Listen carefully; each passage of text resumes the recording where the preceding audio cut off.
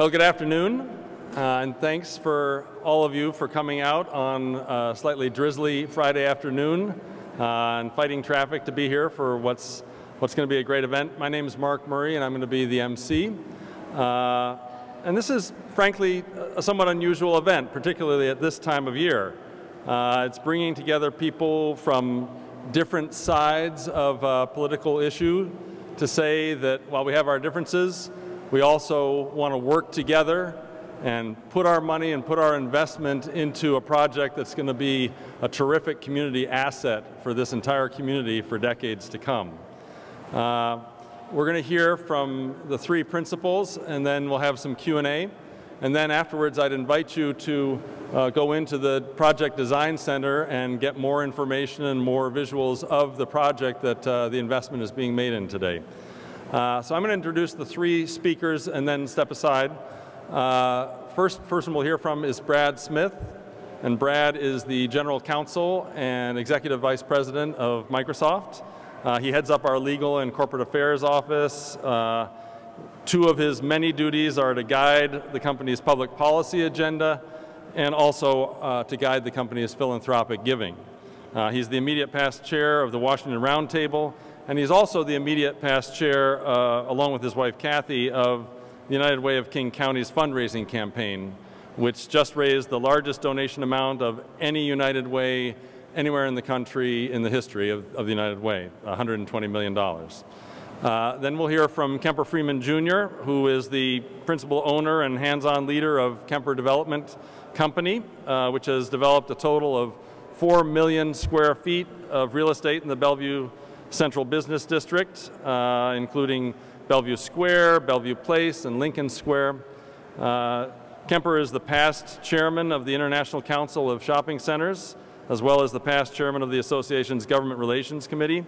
He serves as a board member of Overlake Hospital and Medical Center, also of the Tateuchi Center, and he's had a long history of involvement in political and civic activities, including former Washington State legislator, and served on the boards of numerous businesses and civic organizations.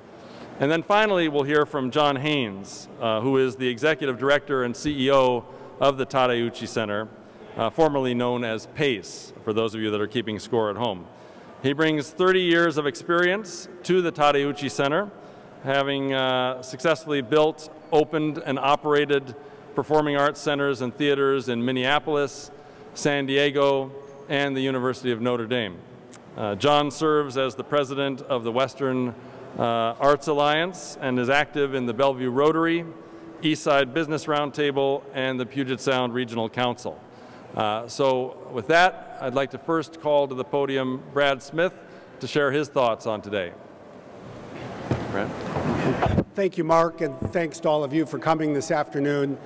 It's a great pleasure for me to be here. I'm pleased to be here first because we're here to talk about something that we at Microsoft think is a very important opportunity for Bellevue and for the east side of Puget Sound, the Tateuchi Center. We're here today because we at Microsoft are announcing the contribution of $1 million to help build the Tateuchi Center here in Bellevue. As you may know, this has been a long-standing commitment for our company. We donated $1 million in 2006. We donated $100,000 in 2008. We're complementing that with this contribution here today. This is the kind of center that we believe will make Bellevue a better place. It will add to the richness of the East Side. It will enable us as a business and many other businesses in the region to offer even more, not only to the people who live here today, but to the people who may come and live and work here in the future. Second, it's a real pleasure to be here today with Kemper Freeman. We at Microsoft have had the opportunity to work with Kemper and to partner with Kemper on many causes over many years. And we even get the opportunity to enjoy every day being part of Bellevue Square. Sometimes we're on the same side of issues, and sometimes we're on different sides of issues. And in a way, that is sort of what life is all about. It's certainly what it means to be part of a community. Recently, we've been on differing sides of Initiative 1125, and we've each had the opportunity to work hard and offer our points of views, and I'm sure we'll both continue to do that. But at the same time, there are some ties in the community that are deeper than any single issue, and this is certainly one of them. It's a great opportunity for us here today to take this step, not just as a single company, but in partnership with Kemper Development Corporation. So with that, let me turn it over to Kemper Freeman. Kemper? Thank you, Brad. Who says good things don't come from politics? This is a really great moment, I think, for both our company, Kemper Development Company, and Microsoft to work together. Both of us are politically active on a number of different topics, usually agree. This time we didn't agree. Maybe we could have been even drawn into putting more into our political contributions.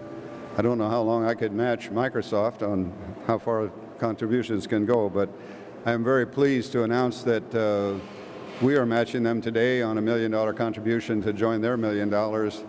And both of us have a notion that these $2 million might have gone into the political foray, and all it would have done is balanced each other off and probably not moved the needle very far. So this is a much better use to put this money to work. The Tateuchi Center, which is a long commitment of our family and our corporation, and it's been a long goal of Microsoft. And it seemed that if we were going to do additional things, that putting it into this institution would be really good. Now, we're very pleased to join in this today, and I get a chance now to introduce our Executive Director, John Haynes, who a moment ago wished that Brad and I might get an argument like this every couple of days until we raise all the necessary money for this Tateuchi Center. But I don't think Brad and I can do it by ourselves. We enjoy having the community join us, and we look forward to the community helping with this very worthwhile endeavor. Thank you very much, and John Haynes. Well, first of all, of course, thank you very much, Kemper, and thank you, Brad. Thank you, Kemper Development Corporation and Microsoft, for your ongoing support of this project and for the vision that you bring, not just to this project, but to our community at large. You know, the ability to disagree about one thing and work energetically, and the ability to agree about something else important in the community and to work energetically together to make that happen. That's what real leadership looks like in a community, and we could use more of it, frankly.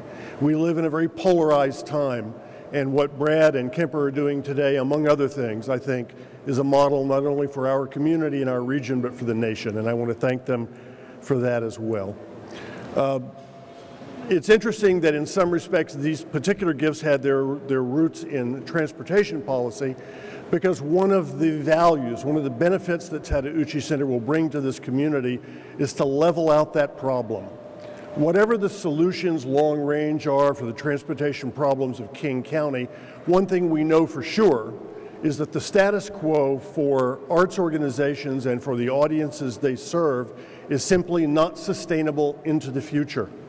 This metropolitan area is too big, too dense, and too spread out for it to be served only by cultural organizations that reside in downtown Seattle. It's not good for those organizations to be unable to reach the 600,000 potential patrons who live on the East Side, nor is it a good thing for our arts supporters, for potential patrons and donors, and for their families to be isolated from the cultural life of the community because they live on the wrong side of the lake. Right now, if you live on the Sammamish Plateau and you love the symphony, you might just as well live in Idaho. On Wednesday, I decided I wanted to take my family to the opera, just day before yesterday. So I left work early in the day. I went and picked up my wife.